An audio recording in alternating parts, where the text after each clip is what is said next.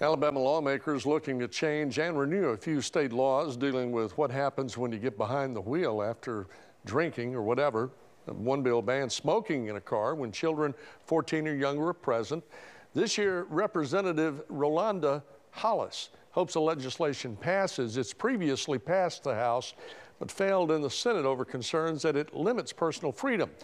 Those violating the law could be fined up to $100, but law enforcement could only cite you if you've already been pulled over for another reason. Hollis says the goal is to keep kids safe from secondhand smoke.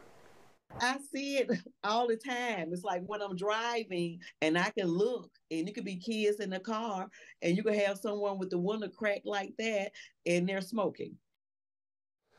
And coming up on News 19 at 6, you're going to hear ALDOT's thoughts on some of the other proposed bills being proposed this session.